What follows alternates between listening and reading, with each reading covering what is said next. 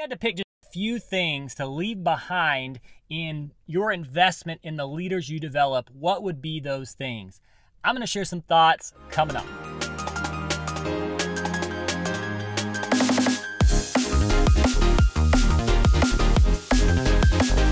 Hey, what's up, guys? Welcome back to Multiplying Disciples channel, where we give you simple tips, tools, principles, and strategies to see a multiplication of disciples, churches, leaders, until there is no place left. So if that connects with you, you want more content like that, be sure to hit the subscribe button, leave a like on this video, ring that notification bell so this ends up in your inbox.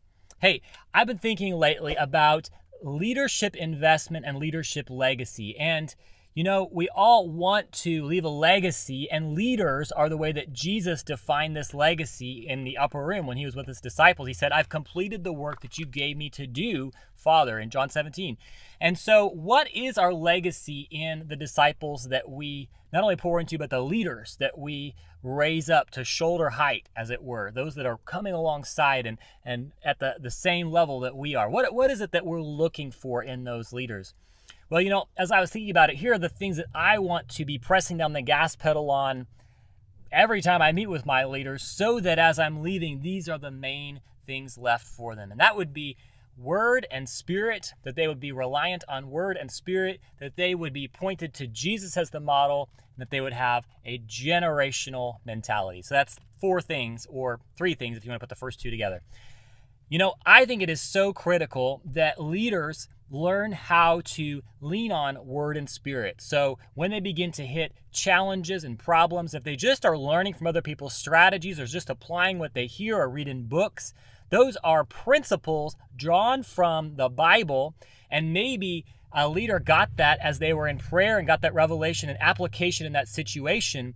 But, you know, unless they are understanding where that comes from in the Word and discerning how to hear the Holy Spirit's voice, they're not going to be able to follow what God is doing in their context. So a leader absolutely has got to be able to discern what is God saying through the Word and through the Spirit. So they've got to be constantly consuming the Word of God in large chunks and in meditative, specific, small pieces, but also know how to hear God's voice in a spirit-led way, or they're going to go off track. So word and spirit, absolutely critical. Okay, so number 3, Jesus. I think it is so helpful that one of my mentors, Chuck, has put this out there and just hammered this and just keeps pressing on the gas pedal on this idea that our model is Jesus. And if we're talking about anything and anything's coming out of our mouth that doesn't first point to Jesus, we're missing it, because Jesus came to be the model. He's the point of the story. He's the one we're bringing glory to.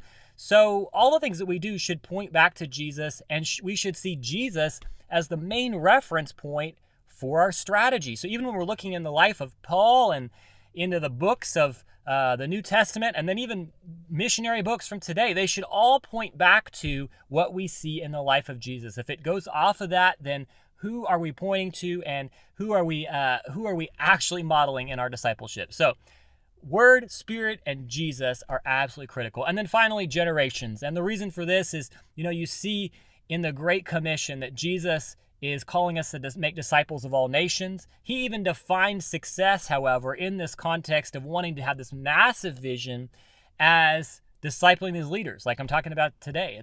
In John 17, he's saying, I completed the work given to me. And that was pouring deeply into a few. And he had a vision of generational multiplication. So if we're going to raise up leaders to shoulder height that are doing the works of Jesus today, there are going to be those that can hear the Word of God rightly and discern where we are in the story and where they fit into this next part of the story. They're going to understand how to hear the Holy Spirit and see what God is doing in the earth. They're going to be pointing to Jesus, and they're going to be looking like Jesus and pointing to Jesus as their strategy. They're going to point others to connect with Jesus. It's all about Jesus.